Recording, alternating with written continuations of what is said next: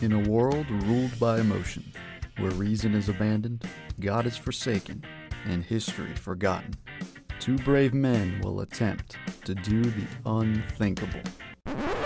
Use their brains. Armed with ancient wisdom, they will bring light into our modern world. This is the Sons of Antiquity podcast. Hello everyone, welcome to the Sons of Antiquity podcast. I'm your host Evan, and I'm joined in the studio by my co-host Dan. What's up, everybody?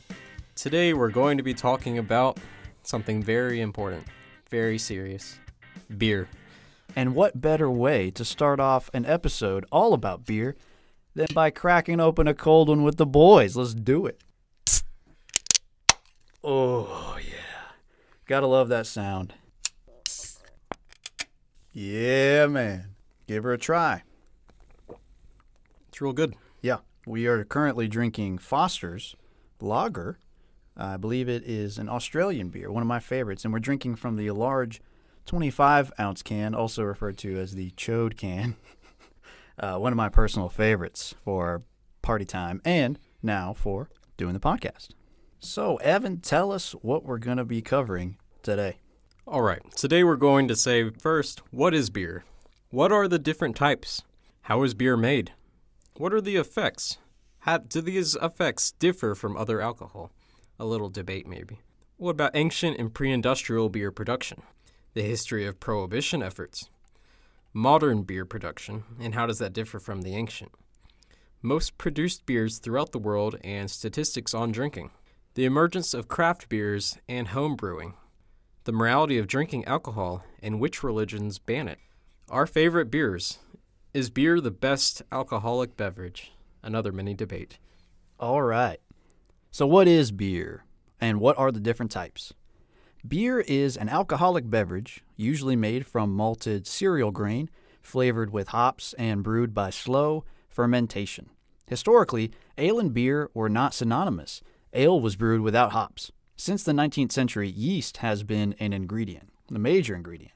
While the basic of beer has only 4 ingredients, brewers can add a variety of other ingredients. Other grains such as corn, rice, and wheat can be utilized besides barley.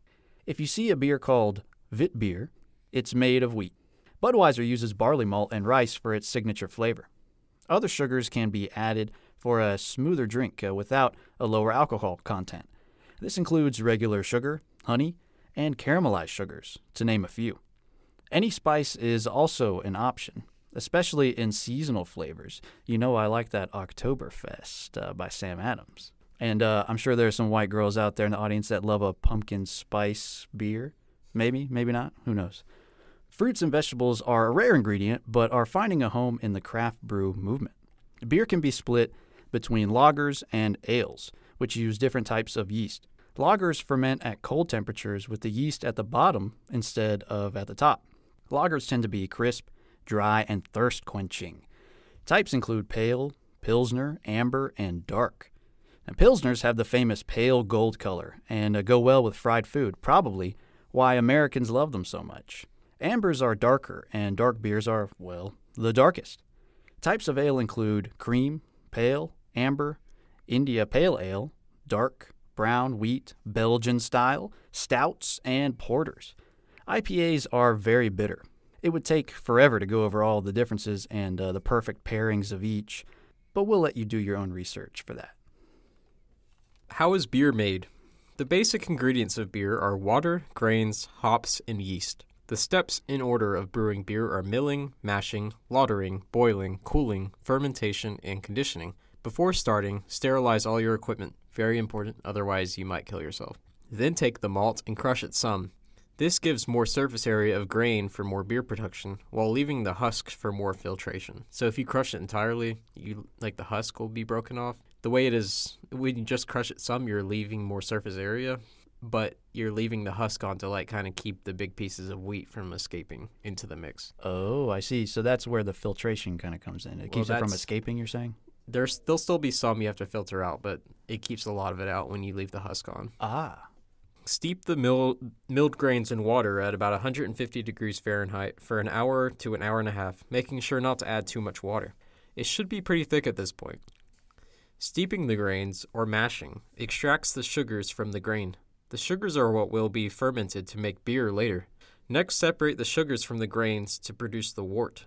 Boil the wort for at least an hour to sterilize the mixture, darken the beer, and improve the flavor. While boiling, add the hops. The hops add bitterness to counter the sweetness of the wort and some flavor and aroma. Cool the wort to fermentation temperature as quickly as possible.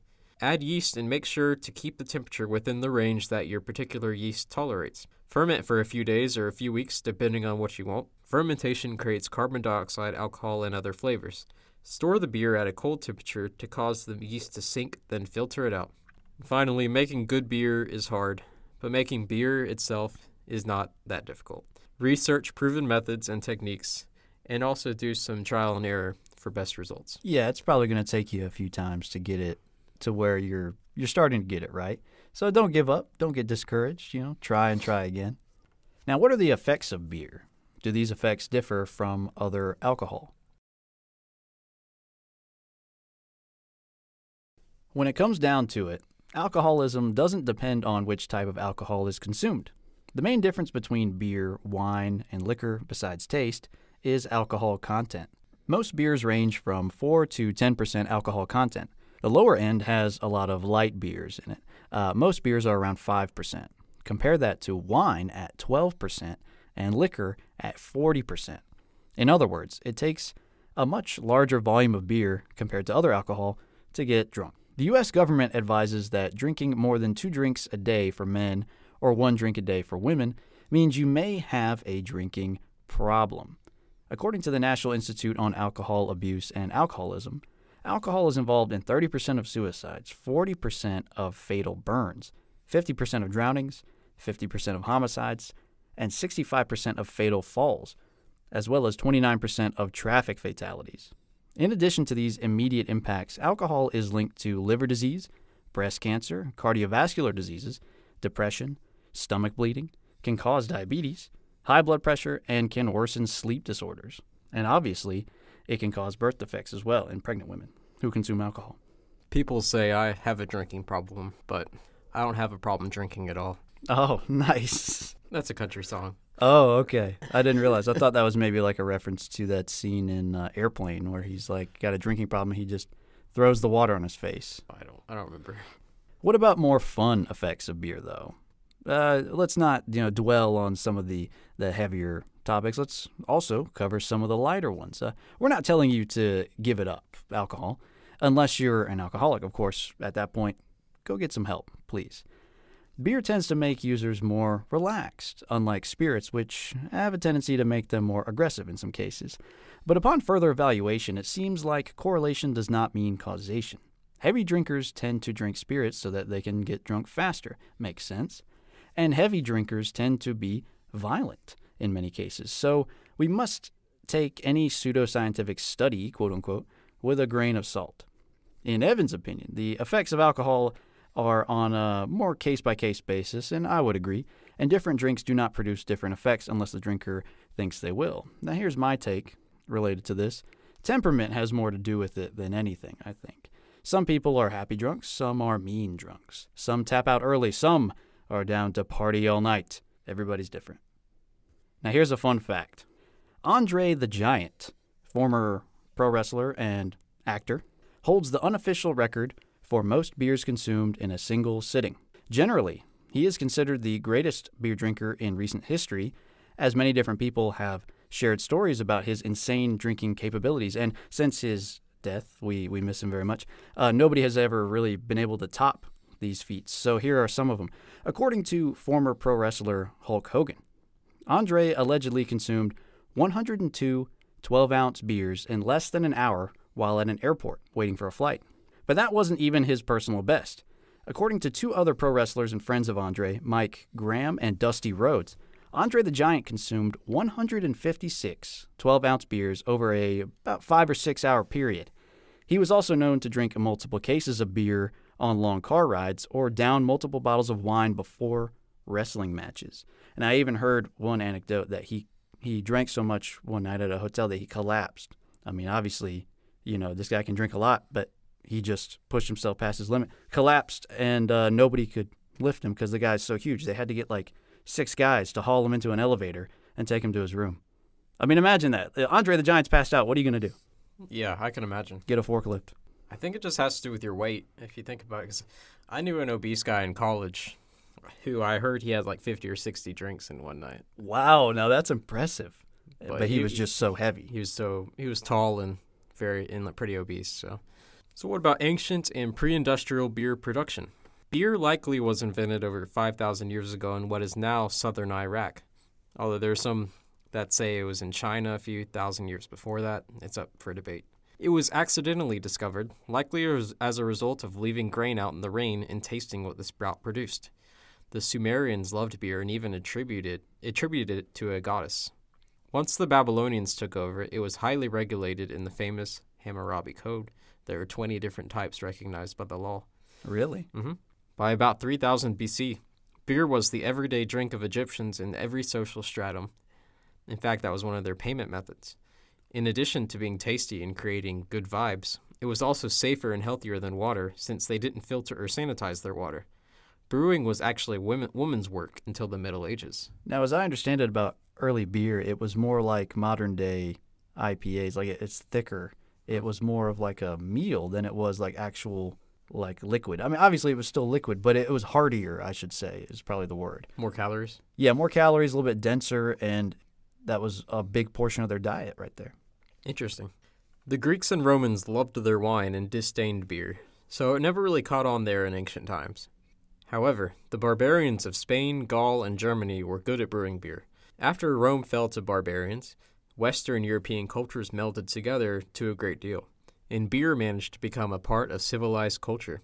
Following St. Benedict's lead, many monasteries were formed and took to brewing in order to support themselves and be hospitable to travelers. And I didn't even mean it, but the Benedict option always comes up in our episodes. Every time. Every time. By the early 800s, the first European full-scale brewing operation was established by monks in Switzerland. Before hops were used in brewing, gruit was the source of bitterness and flavor. Gruit was the mixture of herbs that preserved and flavored the beverage. In the 1100s, partly inspired by nun and botanist Saint Hildegard of Bingen, hops took over. Central Europe became the center of beer production. Hops helped preserve beer for longer storage. Now let's give you a rundown of the history of Prohibition efforts. As early as 1158, governments were regulating the beverage. The most famous of such laws was the Reinheitsgebot in 1516, but they were about controlling quality and enforcing protectionism rather than condemning drinking and limiting the people's ability to do so. Prohibition efforts in America are famous. Before the 18th Amendment, however, there were various laws and movements at local and state levels to discourage or outlaw alcohol, and it wasn't until the 18th Amendment that we saw federal intervention there. In 1851, Maine prohibited the sale of all alcoholic beverages. By 1855, 12 states had totally prohibited alcohol. However, these laws were unpopular and led to riots. Also, dry states could do nothing about interstate alcohol transport, thank the Constitution for that, and enforcement was difficult. The Women's Christian Temperance Movement was formed in 1873 to advocate for complete prohibition. It produced the infamous Carrie Nation, also known as the Hatchet Granny, who smashed saloons to pieces with her axe. Wouldn't want to mess with her. She was arrested 30 times for violent conduct and property damage. However, the Anti-Saloon League, another prohibitionist group, formed in 1893 to pressure politicians for abolition of alcohol. They worked within the system and through public relations campaigns, aka propaganda, to change public opinion. Check out the cartoons from this era for some entertainment. I remember seeing some really good ones in high school that just portrayed guys drinking as like just total losers and like abandoning their kids, killing their kids and stuff like that. Really far out things. They used a lot of emotional tactics involving destitute children and abusive fathers. An unknown fact to us was that in 1920, 2 doctors at the 15th International Congress Against Alcoholism in Washington seriously considered exterminating drinkers, but settled on just sterilizing them and putting them in concentration camps because that was much better than, I guess, outright killing them. So they did that instead. And, of course, this was never implemented. But damn, that it was even brought up, and people are like, yeah, I'll consider that. Pretty scary. As we alluded to in episode 7 on taxation, 10 out of 10 would recommend it would be a very good use of your time. Go check us out on YouTube and BitChute. 40% of American tax revenue was excise taxes on alcohol back in the day. However, the passage of the 16th Amendment, which allowed nationwide income taxes, opened the door for freeing, quote-unquote, the nation from the scourge of alcoholism. In 1917, the Congress had 140 dries out of 204 Democrats and 138 dries out of 200 Republicans. So a majority of both parties supported Prohibition. Also, beer was associated with Germany, which was the enemy in the war effort. Despite the presidential veto, the 18th Amendment was ratified in early 1919, which outlawed the manufacture, sale, and transportation of alcohol. It's worth noting that at the time, 33 out of 48 states were already dry. Prohibition lasted from 1919 to 1933. It was highly ineffective due to smuggling, homebrewing, difficulty of enforcement, and corruption. Liquor surged in popularity while beer declined, quite contrary to what these people would have liked to see. Speakeasies popped up by the thousands in most major cities. In fact, I think there was reportedly 10,000 of them in Chicago alone. 10,000? Yeah, in New York City, too, about that many. Organized crime grew, profiting from the sale of illegal alcohol. The term bootlegger came from this era, as alcohol smugglers would often hide liquor in the leg of their boots. Most people turned a blind eye to this until the gangs started shooting each other up. FDR ran in 1929 on a repeal platform and won huge. The 21st Amendment repealed Prohibition in 1933, and that was that. This amendment allowed states to continue to be dry, and many chose to do so for decades after. I believe Mississippi was the last to allow alcohol in their state, I think in the 60s or something. Wow. The last holdout. Yep. Even today, there are dry counties within states, but no dry states. The effects of Prohibition were almost entirely negative. It caused organized crime to balloon out of control, which led to crackdowns on gun ownership. Like the NFA, Daniel is still mad about that. Still mad even to this day. It destroyed America's beer and wine industries, caused an increase in sugary drinks, and increased the popularity of spirits. It was about as successful as the war on drugs has been. I wasn't going to go there, but I see. I will go there. I will always go there. Very unsuccessful, led to organized crime. Same thing happening today. I rest my case. Anyways, before Prohibition, there were 1,392 brewers, but after, only 164 were around, which meant that they were operating illegally, if you think about it. This led, due to the effects of monopolization, on the diminishing quality of American beer, and let me say, it was so bad that to have Americans resort to sugary drinks instead of beer. I would argue sugary drinks have had a worse impact on America than beer. And do you think that we would have the current obesity crisis today if it hadn't been for that? Do you think we would have adopted sugary drinks as much as we have? Or would it have happened later? It still would have happened? Well, I say sugary drinks definitely contribute to the obesity epidemic. I don't think that's that contentious to say, but it's hard to say what would have happened. But before Prohibition, the average American was drinking beer, and they liked their beer in the traditional kind of bitter tasting way. What came from Germany, we're going to talk about that later with sourness of beer. Yes. But they didn't have to have such sweet drinks. But after Prohibition, like all these American beer companies, they had to make their drinks taste more sugary in order to appeal to the American people because they got a new sweet tooth. Sure. That's what I say. I think it became like a snowball effect. I'm not sure if we could have stopped sugary drinks from being adopted during the fast food revolution. Oh, yeah. But that was way after, wasn't it? That was way after it. But it kind of makes me wonder, if there hadn't been Prohibition, would we never have gotten that sweet tooth? Would we just have been instead serving beer at McDonald's, like in Pulp Fiction, where he says, and in Paris, you can buy beer at McDonald's. Mm-hmm. Maybe that would have been our future if we hadn't had Prohibition. Who knows? Let's talk about modern beer production.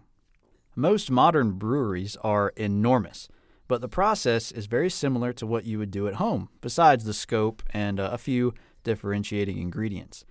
The addition or substitution of key ingredients, combined with the quality of the ingredients used, gives beers different signature tastes.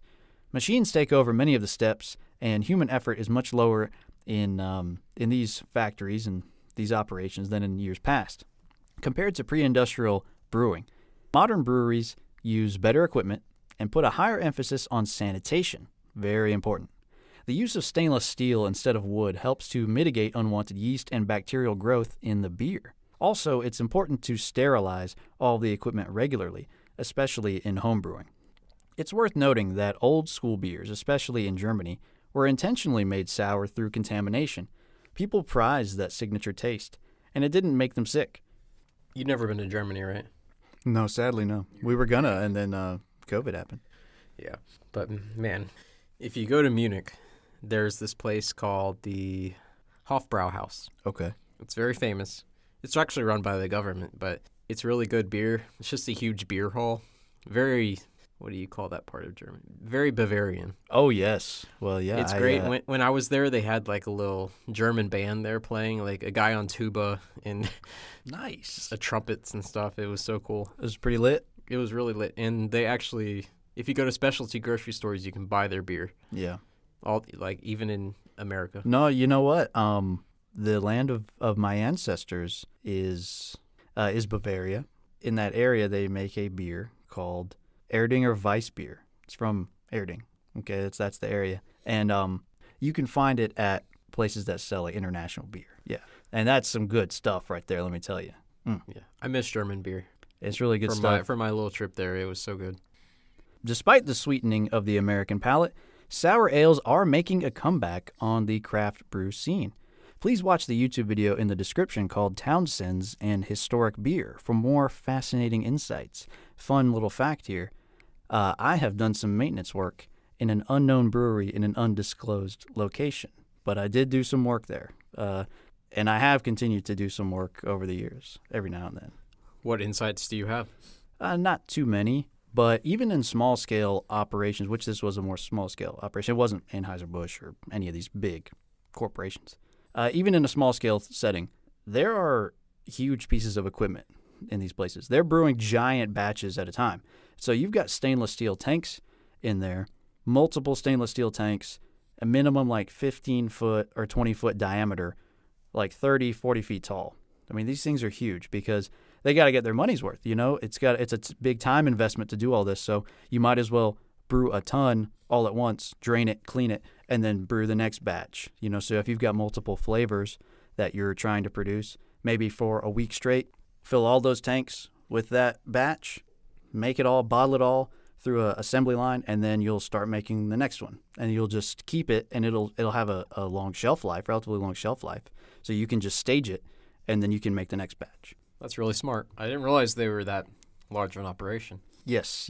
And yeah, even with these smaller scale places, you know, they're going to make some and then store it or go ahead and distribute it and then go ahead and make a different batch. And so they're constantly changing, you know, because if you're just a one-trick pony, you're probably not going to sell much because everybody's got a different taste, different palate. And sometimes people just want to change it up, and you want to get in on the seasonal game because some people really like a different flavor, a different time of year. Because they're trying to pair it with different foods and things like that they only eat at a certain time. So you want to keep your finger on the pulse, and so that's why it's important to kind of change your business model to accommodate that. So that's why you got to have big tanks, and you got to go through run multiple batches through those tanks. So I think that's pretty cool, and there's a lot of little ins and outs that go into it that you wouldn't think. But if you get a chance to tour a local brewery wherever you're at, I would definitely recommend you do that because a lot of that stuff is similar to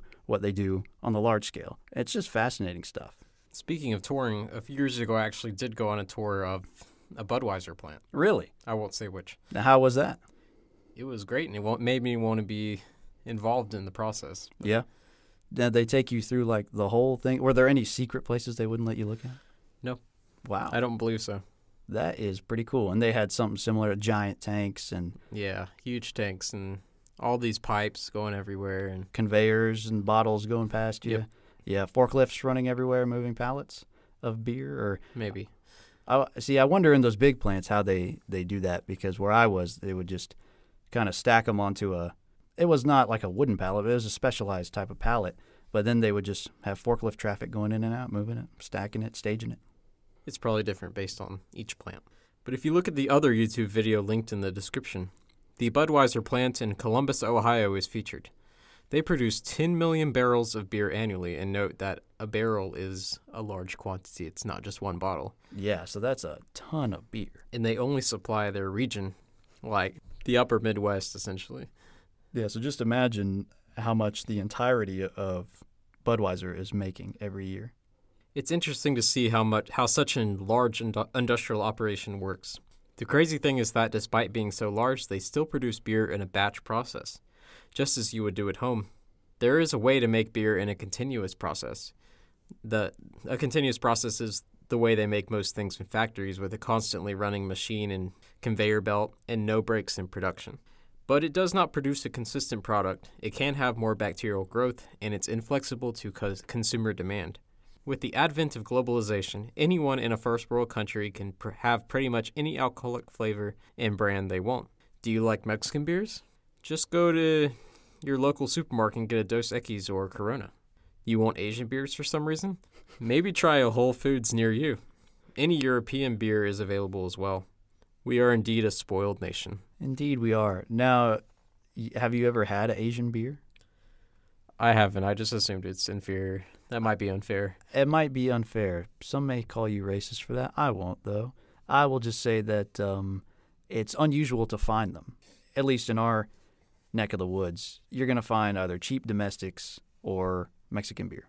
That's generally what people are going after. And then, of course, you got your German-type stuff and maybe some European. But generally, Asian beer is not on the menu. Asian beer is not in people's sphere. They're just not thinking about it. But I think I did have some one time, and it was pretty good. So I'm not going to say that it's inferior. I don't have enough information. But you know what? Now that you said that, I'm going to make an effort to try some Asian beer and see how it is. Now, here's a question for you. Which beers are produced the most throughout the world? And what are some statistics surrounding those? Well, we have the answer here. Anheuser-Busch is the largest beer company in the world with $52.3 billion in sales. That's per year? Yes. Goodness gracious. They were followed by Heineken, Asahi, which is Japanese, Kirin, which is also Japanese, Molson Coors. Now, they make Coors and Miller beer lines. Carlsberg, which is Danish, and Thai Beverage. You can guess where that comes from. Obviously, lots of non-Americans drink, too. In America, the most popular beers, from number 1 all the way down to number 10, are Bud Light, of course, number 1, Coors Light, Budweiser, Miller Lite, Corona Extra, Michelob Ultra, Modelo Especial, Natural Light, Busch Light, and Busch. Great lineup right there. Other notable mentions are PBR, hey, yeah, that's my drink of choice, Yuengling, Heineken, Blue Moon, Dos Equis, and Guinness. Americans are very cultured when it comes to their beer. They really do take it to heart, I think. It's very, very dear to us. In 2020, the average American of drinking age consumed 26.1 gallons of beer and cider in a year. Yeah, I don't know if I believe that statistic. 26.1. How many cans would that be? How many cans is a gallon? All right, Evan, look it up real quick. What's the answer? There are 128 fluid ounces in a gallon. Okay, 128 fluid ounces in a gallon. And that means there's 12 fluid ounces in a can of beer. So let's just, it's not quite even, so let's say 10 beers in a gallon. Okay, so they're drinking 260 beers in a year. That's on average. That's an average. I would say that's accurate. Because some people don't drink any, but some people probably drink way more than that. 260 is a lot. Yeah, that's like 4 beers a week or so. 4 or 5 beers a week. I think that's fair. Some people drag the average up. Yeah. About 75% of Americans are 21 or older. 82% of beer consumed by Americans is domestic. The American beer industry sells more than $100 billion annually. 36% of Americans don't drink. Of those that do, about 40% prefer beer over other drinks, compared to 30% for wine and 30% for spirits. So now let's talk about craft beers and homebrews. In 2012, 90% of domestic beer production was done by Anheuser-Busch and Miller Coors, an astronomical figure. As with most sectors in America, consolidation has been the norm since the Reagan era, and this is bad news for the country at large, in my opinion. You may disagree. From 2002 to 2007, employment in brewing actually decreased despite an expanding economy. Now, does this mean we need to bring antitrust cases against Anheuser-Busch? Well, not just Anheuser-Busch. It needs to come to every industry and cause a big shakeup. A big shakeup. Well, I certainly think we need a shakeup in the tech industry. I think most people would agree with that.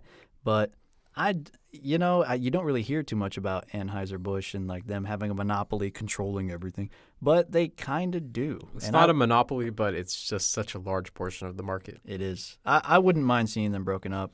And also, I have a issue with them recently, like within the last year. I think there was some controversy involving one of my favorite beers, as I mentioned earlier, PBR. I know a lot of people rag on PBR, but you can get out of town and stop listening to this podcast for all I care if you don't like PBR. If you don't like PBR, please continue listening. But anyway, I feel very strongly about it. So when I heard the news that I believe it was Miller Coors, they were the ones who were bottling PBR for them. They had a contract. And they said, hey, your contracts are just about up. Either you let us buy you out or we're not going to bottle for you anymore. And I felt that was really shady, and that was just really rude of them because PBR is great. I love it. And I don't want to see them go away. But the big man was trying to step on all over the little guy. So I got to root for the little guy on this one. All right. So despite an expanding economy, this is before the economy crashed, the employment in brewing was actually going down very slightly. However, the trend has shifted dramatically since 2007. Between 2008 and 2016, the number of brewing establishments increased sixfold, so 6 times.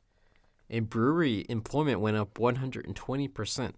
Why was this? It was the unexpected rise of the craft beer movement. If you live in any city or metropolitan area, even a lot of small towns, you've probably noticed the rise of small craft brewing centers.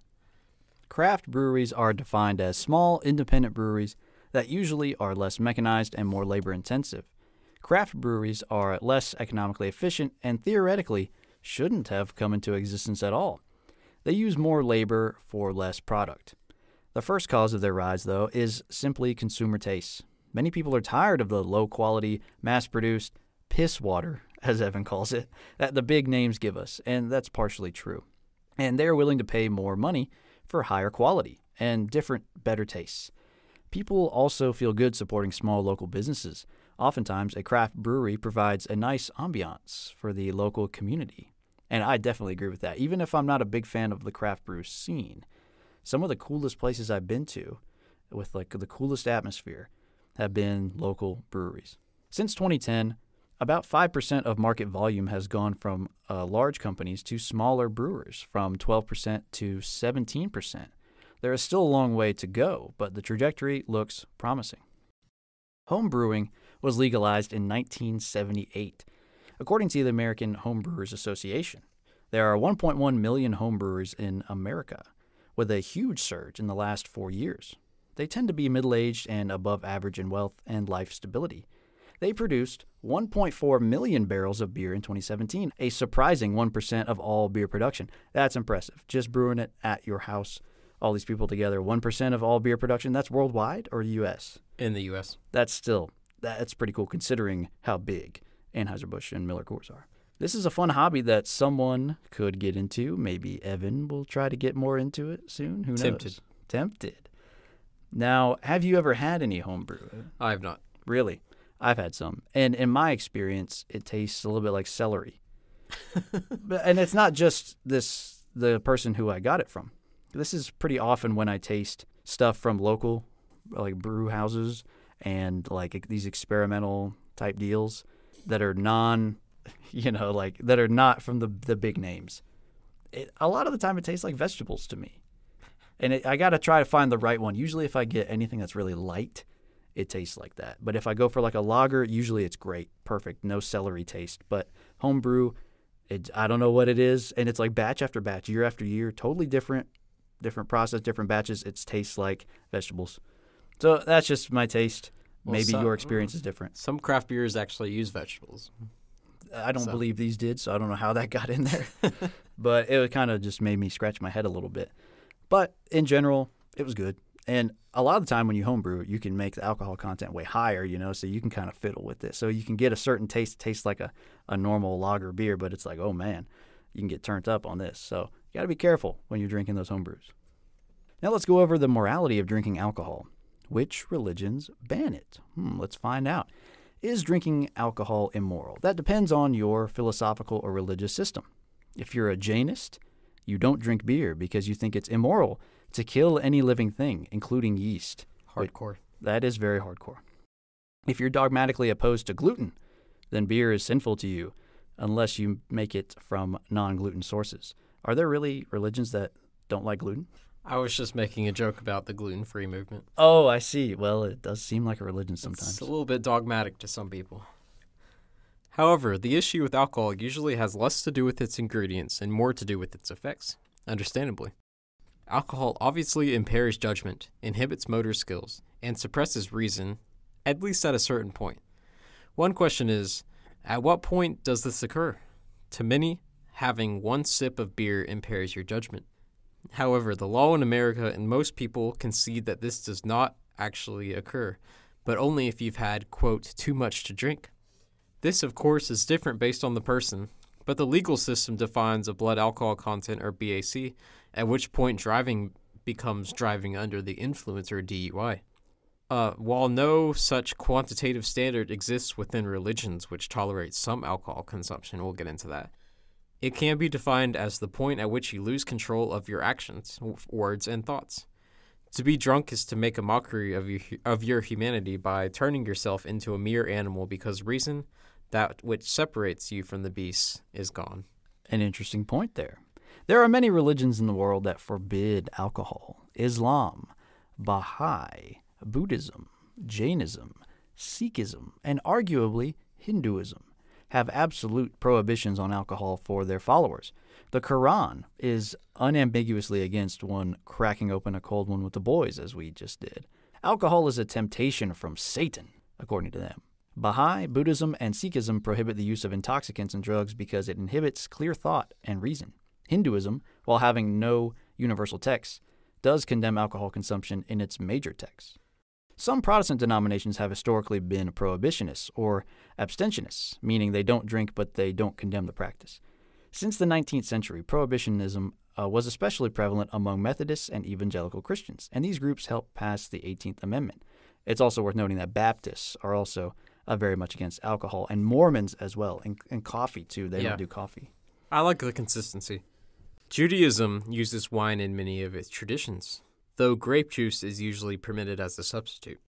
They take a moderationist position, but American Jews have a more negative view of alcohol than average. Roman Catholicism, Eastern Orthodoxy, Anglicanism, Lutheranism, and various other Protestants have a moderationist approach. This means that they condone drinking, but being drunk is sinful. In Catholicism, being drunk is considered a mortal sin because you are relinquishing your reason and becoming animalistic. Ancient religions often had a favorable view on drunkenness. In Greece, the cult of Dionysus used wine to bring participants to a frenzy. He was the god of a good time, after all. The related Orphic mysteries used alcohol to connect to their spiritual side, as opposed to their accursed bodies. Rome's Bacchanalia festivals were also a spectacle of drunkenness and revelry. We can imagine what happened there. They were actually outlawed by the Senate a few times because they were too crazy. I can imagine. Let's talk about our favorite beers. And is beer the best alcoholic beverage? Short answer, yeah. Short answer, no. So, I'm an unsophisticated brute who likes Budweiser and can't taste much of a difference between high-quality and low-quality beers, only between the types of brew. Despite this, I can be classy. I like wine most of all because there's no carbonation to upset my stomach, and it has a smooth and relaxing effect on me.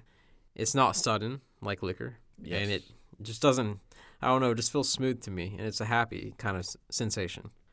However, I do enjoy beer and liquor, most notably whiskey. Beer goes well with hearty American dishes. That's one thing, that wine just, like your standard dish, if it's got any like fried food in it, it probably won't go well with that. Yeah, I'm not sure what exact types of wine go best with chicken nuggets. Or it's pizza. white wine. Oh, really? It's based on the color of the meat. If it's white meat, or you drink white wine. If it's like red meat, like beef, then you would get red wine. Oh, now that is something I didn't know. But if you're eating like fried chicken, I don't know if wine is appropriate. Don't try to make it classy. No, just admit that you're just eating fried chicken, out of a KFC bucket. It's all good. We all do it. Now, I am much more of a beer drinker than Evan, both in variety and in quantity. I don't like the craft or IPA scene much, but I will happily consume brews both foreign and domestic. Some of my favorites include Sam Adams, Corona, Modelo, especially Modelo Especial. See what I did there? Yingling. Newcastle is pretty good. That's English beer, I believe. PBR, as I mentioned earlier. Bud and Bud Light. And Michelob Ultra. And what we're drinking today, Foster's. So I have, I try to get a little international going on. But I know people who are way more into beer and knowing all the different types, and they've tried everything more so than me. So I would say I'm kind of middle of the road. I probably tried more than you have, but certainly not an expert. So let's go over the takeaways. Brewing and drinking beer have been an integral part of European, Middle Eastern, and Egyptian culture for millennia, not including the Islamic part of Middle Eastern and Egyptian culture. Beer comes in a wide variety of flavors and forms, but is simple enough to be made at home. Alcohol has many bad effects on individuals and societies, especially when consumed excessively, and many religions outright condemn it. Over a third of Americans don't drink. There have been many efforts throughout history to eliminate it altogether. Yeah, not even just in our country, but regulate it around the world. Despite this, beer isn't going anywhere. It's here to stay. It is produced globally at unfathomable volumes. Lastly, R.I.P. Andre the Giant. He will be missed. What are some lingering questions? Let me first ask, is craft beering the way of the future or only a fad? Will the big brands just adapt and take over that base? They'll probably, well, I think we've already seen some of that going on. Ciders have really grown, and so have seltzers. And, White Claws are synonymous with, frat boy college parties and, white girls going out for a night on the town. But even Bud is coming out with seltzers now. And they've had the strawberritas for a long time. I think that's what they call them. And other type margarita things that are made by Budweiser. So these guys have enough money and they have enough reach to where they can keep their finger on the pulse of the market very easily. And so anytime there's a new trend, they're on social media. They're doing polls with people. They're letting people sample things. They're trying new things. They got probably a huge R&D department. So it's very unlikely that there will be a fad that overtakes them and leaves them in the dust. I really don't think that that's possible. I think they will almost always adapt. They've got too many resources not to. Unfortunately, I agree. Yeah. I think it's more of a fad. I don't think it'll last. Yeah. Will drinking per capita increase or decrease in the next decade? It depends on how long Corona apocalypse lasts, I think. What's weird is in the past decade, actually, drinking per capita has gone down slightly. Over the last decade? Yeah, past few decades. It's been steadily going down per person. I wonder if they're just trading one vice for another. Like maybe they're not drinking as much, but they're doing more crack. Maybe. I don't know. That's maybe an extreme example, but okay. Maybe a not so extreme example would be marijuana use, because that's becoming more, over the last 10 years, that has seen increased legalization in other states. So maybe some have traded alcohol for weed. I mean, who knows? I'd like to see a study on that. I'd say it'd be about the same. That's my guess. Will our taste change to be more cultured now that we've done all this research? I definitely, as I said earlier, want to try some Asian beers now. So I'm going to expand my horizons there. What about you? I think I'm going to try some different beers. I don't know if I've ever had one of the Pilsners or lagers. Oh, yeah. Well, maybe since you like this, the Foster's so much, we'll try the Pale Ale next time. Yeah. I've never had IPA. I'd like to try it, see what it's about. There's a lot of different ones. I would say if you do try it, try multiple ones and maybe get some samples, like a flight. You get 4 different ones and try each one, see what you like, because it's unlikely you'll like the very first one you get. Will either of us try homebrewing? I think Evan's a big contender for that one. I don't think I'll try it, but I think you will. I'm actually considering more making wine. It's easier. Okay, but I would still count that for sure. I would consider making beer, except that I don't drink all that much, and I don't want to just have like 20 bottles of beer. And then it go to waste. Yeah, it's also you have to purchase a lot of equipment to get started in homebrew. You don't have to purchase as much to make wine? Mm-mm. You just need a pressure container, really, and some grapes. and like some valves. That's it. But with homebrew, you got to buy all the hops and the specialized grains, and also like a little pressure valve thing.